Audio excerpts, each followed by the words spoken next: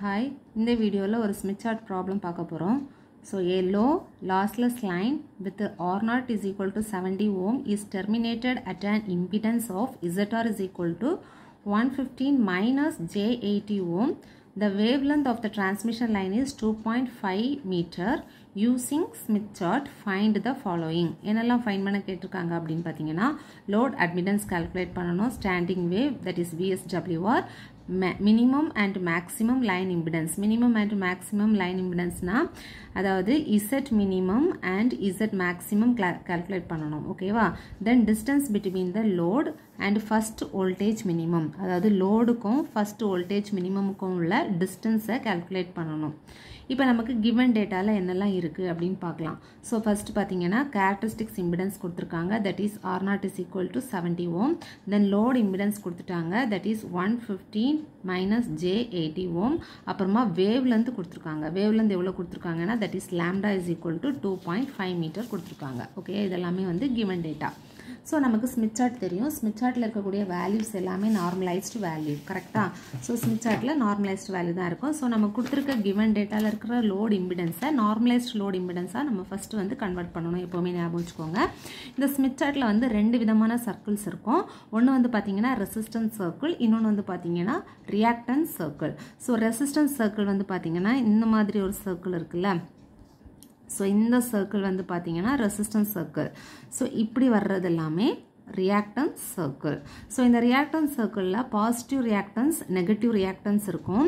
So இந்த horizontal line இருக்குல்ல, இந்த horizontal lineல தான் நம்மளோட reactance value x is equal to 0 at this point. இது வந்து resistance value கொடுத்திருப்பாங்க இந்த லைன்ல. So at இந்த லைன்ல நம்மளோட reactance value என்ன அப்படின்னு பாத்தீங்கன்னா 0. இந்த horizontal lineக்கு top position எல்லாமே positive reactance, அதோட கீழ bottom side பாத்தீங்கன்னா negative reactance. ஓகேயா?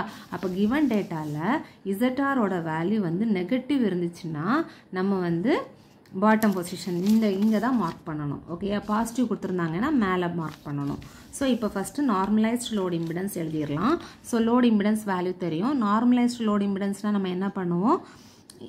characteristics impedance ஆல டிவைட் பண்ணுவோம். அப்ப கொடுத்திருக்க given data divided by characteristics impedance நம்மளோட வேல்யூ என்ன அப்படினு பாத்தீங்கன்னா 1.64 minus J1.14.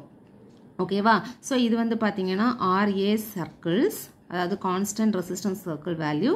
This one is for constant reactance circle, but this is capacitive reactance ஏனா இங்க மைனஸ் இருக்கு. ஓகேயா? சோ ஸ்டெப் 2 வந்து நம்ம ஒரு லோட வந்து லொகேட் பண்ண போறோம். இந்த கிராஃப்ல வந்து லோட வந்து லொகேட் பண்ண போறோம்.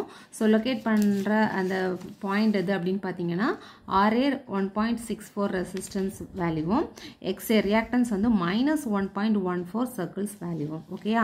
சோ ரெசிஸ்டன்ஸ் வேல்யூ எப்படி இருக்கும் பாருங்க. இங்க 0, 0.1, 0.2, 0.3 ல இருந்து இப்படி போட்டுருப்பாங்க. சோ at 1.1 தான் நம்மளோட சென்டர், அதுதான் ஆரிஜின். ஓன் எடுத்துக்கலாம். ஓகேயா? ஆரிஜின் ஓன் மார்க் பண்ணியாச்சு. 1.64. So இது வந்து பாத்தீங்கன்னா 1, 1.2, 1.4, 1.6 இங்க இருக்கு. ஓகேயா? So 1.6ல 6 கிடையாது.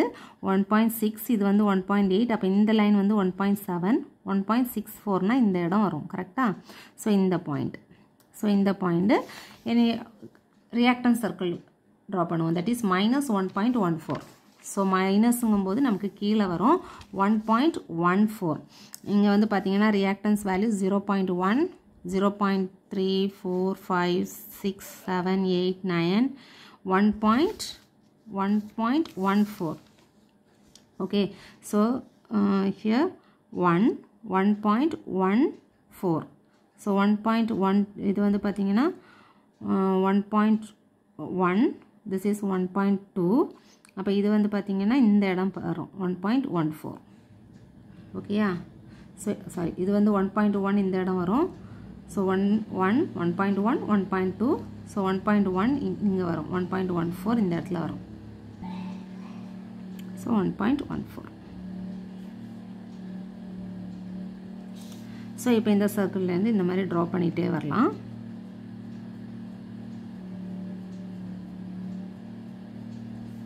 அதே மாதிரி இந்த ரெசிஸ்டன்ஸ் சர்க்கிளோட வேல்யூவை இப்படி ட்ரா பண்ணிட்டே வரலாம். ஸோ நம்ம இந்த மாதிரி மார்க் பண்ணும்போது உங்களுக்கு பாயிண்ட்டில் சம் வேரியேஷன்ஸ் வரும். ஓகேயா? ஸோ அந்த வேரியேஷனால் எரர் மிஸ்டேக் இருக்காது, பட் ஸ்மால் வேரியேஷன்ஸ் இருக்கும். ஓகே, ஸோ இப்போ நம்ம என்ன பண்ணுறோன்னா ஏ வந்து லொக்கேட் பண்ணியாச்சு, ஏ பாயிண்ட் லொக்கேட் பண்ணியாச்சு. நெக்ஸ்ட் நம்ம ஒரு சர்க்கிள் ட்ரா பண்ண போகிறோம். ஓகே, இந்த இதை ரேடியஸாக வச்சு ஒரு சர்க்கிள் வந்து நம்ம ட்ரா பண்ண போகிறோம். ஓகே, இந்த சர்க்கிளை தான் நம்ம என்ன சொல்லுவோம் அப்படின்னு பார்த்தீங்கன்னா எஸ் சர்க்கிள், அதாவது VSWR சர்க்கிள். இந்த சர்க்கிள் வந்து நமக்கு ரைட், அதாவது இது வந்து லெஃப்ட் சைடு, இது வந்து ரைட் சைடு. ரைட் சைடில் எங்கே கட் ஆகுதோ அதுதான் நம்மளோட VSWR value. R VSWR value 3 டைப்ஸாக கண்டுபிடிக்கலாம். இது வந்து VSWR வேல்யூ. அப்படி இல்லைன்னா இந்த காம்பஸ் இப்போ சர்க்கிள் பண்ணதை வேரி பண்ணாமல், அதாவது எந்த சேஞ்சும் பண்ணாமல் இந்த சென்டர் பொசிஷனில் வச்சுட்டு இதில் வந்து ஒரு சர்க்கிள் ஆர்க் ட்ரா பண்ணணும். ஓகே, சென்டரில் வச்சுட்டு இங்கே வந்து ஒரு ஆர்க் ட்ரா பண்ணணும்.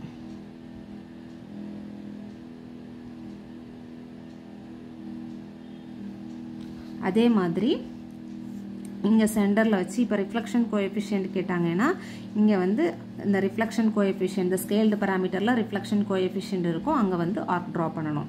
இது வந்து VSWR வேல்யூ. அப்படி இல்லைன்னா இந்த லெஃப்ட் சைடு இருக்குல்ல, லெஃப்ட் சைடு வந்து இந்த கிராஃப் கட் பண்ணுற இடத்துலேருந்து ஸ்கேலை வந்து நேராக வைக்கணும். அப்படி இல்லைன்னா நமக்கு எரர் ஆகிடும். ஸ்கேலை வந்து நேராக வச்சு ஒரு லைன் ட்ரா பண்ணும்போது இந்த VSWR வேல்யூவில் எங்கே கட் ஆகுதோ அது. இப்போ பார்த்தீங்கன்னா இந்த VSWR ரைட் சைடு நமக்கு எங்கே கட் ஆகிருக்கு, இது வந்து 2.4, 2.2, 2.4, 2.6ல வந்து கட் ஆயிருக்கு. ஓகேயா, VSWR = 2.6. இங்கே பார்த்தாலும் அதே வேல்யூ தான் நமக்கு கிடைக்கும். 2.2, 2. ஓகே, இது வந்து 6. ஓகேயா, இது 8, 3. ஓகே, 2.6. ஓகே, ஸோ 2.6 வேல்யூ கிடச்சிருக்கு. Okay, so VSWR 2.6. ஓகே, இப்போ நம்ம கேட்டிருக்கிறது பார்த்தீங்கன்னா இப்போ நெக்ஸ்ட் நம்ம என்ன பண்ண போகிறோம்னா இந்த ஓயையும் ஏயும் வச்சு ஒரு ஸ்ட்ரைட்டாக ஒரு லைன் ட்ரா பண்ணணும். ஓகேயா, இந்த ஓயையும் ஏயும் வச்சு ஸ்ட்ரைட் லைன் ட்ரா பண்ணணும்.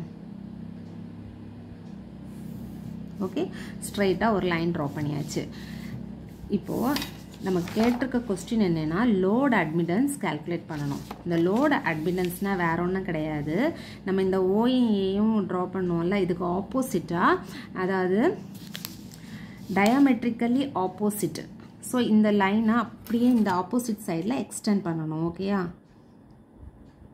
இந்த லைனை அப்படியே ஆப்போசிட் சைடில் எக்ஸ்டெண்ட் பண்ணணும். So that is B point. ஓகேயா, இந்த பி பாயிண்ட் எங்கே கட் ஆகுதோ அதுதான் லோட் அட்மிட்டன்ஸ் வேல்யூ. புரியுதுல, அட்மிட்டன்ஸ் எப்போவுமே இம்பிடன்ஸுக்கு ஸ்ட்ரைட் ஆப்போசிட்டில் இருக்கும். ஸோ இப்போ வந்து பார்த்தீங்கன்னா அட்மிட்டன்ஸ் வந்து கெப்பாசிட்டிவ் ரியாக்டன்ஸில் இருக்குது, சாரி இம்பிடன்ஸ் வேல்யூ கெப்பாசிட்டிவ் ரியாக்டன்ஸில் இருக்குது. அட்மிட்டன்ஸ் வந்து நமக்கு வந்து பார்த்தீங்கன்னா இண்டக்டன்ஸ் ரியாக்டன்ஸ், அதாவது பாசிட்டிவ் டேர்மில் இருக்குது. ஸோ இப்போ இந்த ரெசிஸ்டிவ் சர்க்கிளும் இண்டக்டிவ் சர்க்கிளையும் வச்சு இதோட வேல்யூ என்ன அப்படிங்கிறத நம்ம செக் பண்ணிக்கலாம். ஓகேவா, ஸோ இப்போ வந்து resistance circle. So resistance circle வந்து பார்த்தீங்கன்னா இந்த மாதிரி இந்த சர்க்கிளில் இருந்து இப்படியே வரலாம். ஸோ இந்த இடத்துல வேல்யூ வந்து 0.4. ஸோ இந்த இடத்துல அது 0.42. அப்போ ரெசிஸ்டன்ஸ் வேல்யூ 0.42. ஸோ இது வந்து டாப் பொசிஷனில் இருக்குது, அப்போ ப்ளஸ் சிம்பிள். அதுக்கப்புறமா ரியாக்டன்ஸ் சர்க்கிள் கால்குலேட் பண்ணணும். ஸோ ரியாக்டன்ஸ் சர்க்கிள் வந்து பார்த்தீங்கன்னா இந்த இடத்துல கட் ஆகுது. ஓகேயா, ஸோ அப்படியே வரிசையாக வந்தோன்னா கரெக்டாக 0.3ல கட் ஆகுது. Okay, J 0.3. ஓகே, ஸோ நம்மளோட நார்மலைஸ்ட் லோட் அட்மிட்டன்ஸ் கால்குலேட் பண்ணியாச்சு. நார்மலைஸ்ட் லோட் அட்மிட்டன்ஸ் வேல்யூ என்னது, நார்மலைஸ்டாக டேஷ்னு எடுக்கிறேன், that is 0.4 + J 0.3. Okay, normalised load admittance calculate பண்ணியாச்சு. நம்ம கால்குலேட் பண்ண வேண்டியது லோட் அட்மிட்டன்ஸ். அப்போ நார்மலைஸ்டு வேல்யூனா நம்ம என்ன பண்ணுவோம்னா அட்மிட்டன்ஸுங்கும் போது டிவைடட் பை G0ன்னு வரும். ஓகேயா, ஸோ இது வந்து நார்மலைஸ்ட் லோட் அட்மிட்டன்ஸ் கால்குலேட் பண்ணுறோன்னா OR dash = load admittance divided by conductance வரும், G0 வரும். ஓகே, அப்போ impedance value calculate admittance value calculate பண்ணும்போது normalised load admittance into conductance value. So நமக்கு கிவன் டேட்டாவில் கண்டக்டன்ஸ் இல்லை. கண்டக்டன்ஸ் நம்ம எப்படி கால்குலேட் பண்ணுவோம், 1/R0ன்னு கால்குலேட் பண்ணுவோம். புரியுதா, அப்போ normalised load impedance divided by characteristics impedance. அப்போ normalised load impedance value divided by characteristics impedance given டேட்டாவில் 70 டிவைட் பண்ணும்போது இந்த மாதிரி வேல்யூ கிடைக்கும். ஓகே ஸோ இது வந்து கால்குலேட் பண்ணியாச்சு ஸோ நெக்ஸ்ட் நம்ம என்ன கால்குலேட் பண்ணணும் ஸ்டாண்டிங் வேவ் ரேஷியோ கால்குலேட் பண்ணியாச்சு தட் இஸ் 2.6 நெக்ஸ்ட் நம்ம minimum and maximum line impedance calculate பண்ணணும் அதாவது Z minimum Z maximum calculate பண்ணணும் very simple so Z minimum அப்படின்னா பார்த்தீங்கன்னா இந்த எஸ் சர்க்கிள் இருக்குல்ல இந்த எஸ் சர்க்கிள் வந்து லெஃப்ட் சைடில் இந்த ஹரிசாண்டல் லைன் இருக்குல்ல இந்த ஹரிசாண்டல் லைனில் எந்த பாயிண்ட்டை டச் பண்ணுதோ லெஃப்ட் சைடு எந்த பாயிண்ட்டை டச் பண்ணுறதோ அது மினிமம் இம்பிடன்ஸ் வேல்யூ ஓகேயா இந்த எஸ் சர்க்கிள் ரைட் சைடில் எந்த இடத்துல டச் பண்ணுதோ அது maximum impedance value okay but இந்த இம்பிடன்ஸ் வேல்யூ நமக்கு எப்படி இருக்கும் நார்மலைஸ்டு இம்பிடன்ஸாக இருக்கும் புரியுதுல இது வந்து normalised minimum impedance value this one is normalised maximum impedance value so left சைடில் இருக்கிறது மினிமம் ரைட் சைடில் இருக்கிறது மேக்ஸிமம் அவ்வளோதான் இது வந்து மினிமம் வோல்டேஜ் இது வந்து மேக்ஸிமம் வோல்டேஜ் ஞாபகம் வச்சுக்கோங்க இப்போ பாருங்கள் ஃபர்ஸ்ட் மேக்ஸிமம் கால்குலேட் பண்ணியிருக்கேன் so the constant S circle cuts the right hand side of the horizontal axis நமக்கு எவ்வளோ இதில் கட் பண்ணுது 2.6 ஆல்ரெடி கால்குலேட் பண்ணியிருக்கோம் 2.6 ஸோ நார்மலைஸ்டு இம்பிடன்ஸ் வேல்யூ கரெக்டாக இது வந்து மேக்ஸிமம் நார்மலைஸ்டு இம்பிடன்ஸ் ஸோ இந்த இடத்துல நான் ஆல்ரெடி சொல்லியிருக்கேன் ரியாக்டன்ஸ் வேல்யூ என்னது 0 ஓகே அப்போ நம்ம எப்படி எழுதணும் 2.6 resistance plus reactance value is equal to 0 J0 அப்போ நம்ம இப்போ என்ன calculate பண்ணணும் maximum line impedance calculate பண்ணணும் அதாவது maximum impedance value calculate பண்ணணும் ஸோ நார்மலைஸ்டில் இருந்து maximum impedance value calculate பண்ணுறதுக்கு என்ன பண்ணணும் into நம்மளோட characteristics impedance ஆல multiply பண்ணணும் அப்போ 70 into 2.6 ஓகேயா 2.6 equal to 182 ohm வரும் இப்படி இல்லைனாலும் நீங்கள் செகண்ட் யூனிட்டில் டிரைவ் பண்ணியிருப்பீங்க ஸோ அதில் வந்து நார்மலைஸ்டு இம்பிடன்ஸ் அதாவது மேக்ஸிமம் இம்பிடன்ஸ் வேல்யூ வந்து பார்த்தீங்கன்னா R0 இன்ட்டு எஸ்ன்னு சொல்லி ஒரு ஃபார்முலா இருக்கும் அதாவது R0ங்கிறது characteristics impedance எஸ்ங்கிறது standing wave ratio so அதே டைம் தான் இங்கேயும் வரும் இது எஸ்ஸோட வேல்யூ தானே இது எஸ்ஸோட வேல்யூ இது R0ஓட value equal to this is maximum impedance value Z maximum calculate பண்ணியாச்சு ஓகேயா நெக்ஸ்ட் நம்ம என்ன கால்குலேட் பண்ண போகிறோம்னா மினிமம் வேல்யூ கால்குலேட் பண்ண போகிறோம் ஸோ மினிமம் வந்து இதில் கரெக்டாக எந்த பாயிண்டில் கட் ஆகுதுன்னா 0.4ல் கட் ஆகுது ஓகேயா லெஃப்ட் சைடு அதாவது த constant S circle cuts left hand side of horizontal axis is 0.38 sorry 0.38 இல்லை 0.4 ஓகேயா 0.4ல் கட் ஆகுது so minimum normalised impedance so இது வந்து normalised value so minimum normalised impedance 0.4 plus நமக்கு அந்த இடத்துல ரியாக்டன்ஸ் வேல்யூ 0 ஜே வந்து 0 அப்போ மினிமம் லைன் இம்பிடன்ஸ் அதாவது இசட் மினிமம் கால்குலேட் பண்ணும்போது என்ன பண்ணணும் கேரக்டரிஸ்டிக்ஸ் இம்பிடன்ஸால் அந்த வேல்யூவை மல்டிப்ளை பண்ணணும் அப்போ 70 into 0.4 is equal to 28 வரும் ஓகேயா so 28 Om this is Z minimum value okay so இப்போது நம்ம minimum and maximum line impedance value calculate பண்ணியாச்சு ஃபைனலாக என்ன கால்குலேட் பண்ண போகிறோம்னா distance between the load and first voltage minimum calculate பண்ண போகிறோம் so distance between load and first voltage minimum அப்படின்னா மீனிங் என்ன அப்படின்னு பார்த்தீங்கன்னா நம்மளோட this is the ZR this is transmission line இது வந்து இன்புட் சைடுன்னு வச்சுக்கோங்க ஸோ இப்போது ஒன் பாயிண்டில் நமக்கு எப்படி இருக்கும்னா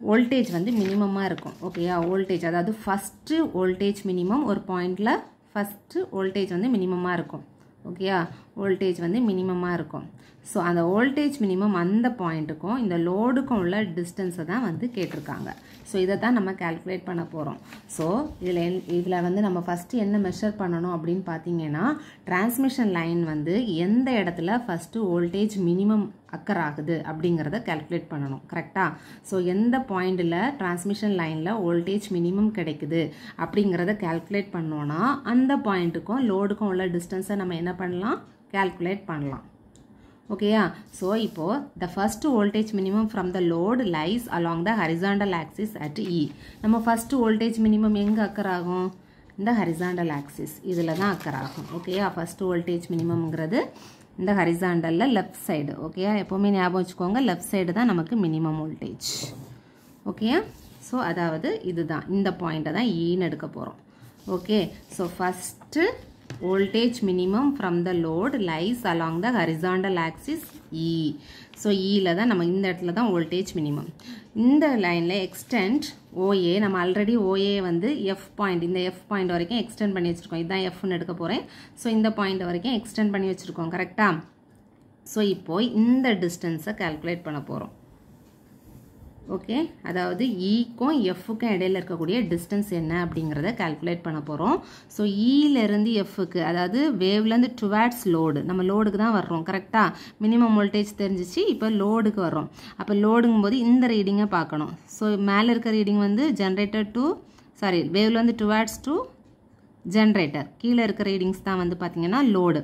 அப்போ 0.01லேருந்து ஸ்டார்ட் பண்ணி 0.19, 192, 194, 196, 198, அதாவது 0.198ல இருக்குது. Okay, 8 lambda. அப்போது the distance between point E and F எவ்வளவு இருக்குது? 0.198 lambda இருக்குது, கரெக்டாக? distance between the point E and F is 0.198 lambda. அப்போ the distance between load, நம்ம calculate பண்ண வேண்டியது distance between load and first voltage minimum. அப்போ distance between load and first voltage minimum is 0.198 lambda. So lambda ஓட value நமக்கு given dataல கொடுத்துருக்காங்க. What is lambda? 2.5 metre. அப்போ அந்த லாம்டாவால் மல்டிப்ளை பண்ணணும். 0.198 into 2.5, that is equal to 0.495 metre. So இதுதான் வந்து பார்த்தீங்கன்னா distance between the load and first voltage minimum. So இந்த ப்ராப்ளமில் வந்து பார்த்தீங்கன்னா மினிமம், அதாவது Z minimum Z maximum calculate பண்ணியிருப்போம். Z மினிமம்னா left hand side, Z மேக்ஸிமம்னா right hand side, அதை ஞாபகம் வச்சுக்கோங்க. அதே மாதிரி அட்மிட்டன்ஸ் வேல்யூ கால்குலேட் பண்ணும்போது எப்போவுமே நம்ம லோடு எங்கே மார்க் பண்ணியிருக்கோமோ அதுக்கு டயமெட்ரிக்கலி ஆப்போசிட்டாக இருக்கும். ஓகே, அதுக்கு நேர் ஆப்போசிட்டாக நம்மளோட லைனை எக்ஸ்டெண்ட் பண்ணும்போது அது ஒரு எஸ் சர்க்கிளில் ஒரு பாயிண்டில் வந்து அது கட் ஆகும். அந்த பாயிண்ட்டு தான் நம்மளோட அட்மிட்டன்ஸ் வேல்யூ. ஓகே, ஸோ இந்த வீடியோவில் உங்களுக்கு இந்த ப்ராப்ளம் புரிஞ்சிருக்கும்னு நினைக்கிறேன். தொடர்ந்து வீடியோஸ் பார்க்குறதுக்கு நம்ம சேனலை சப்ஸ்கிரைப் பண்ணுங்கள், லைக் பண்ணுங்கள். தேங்க்யூ.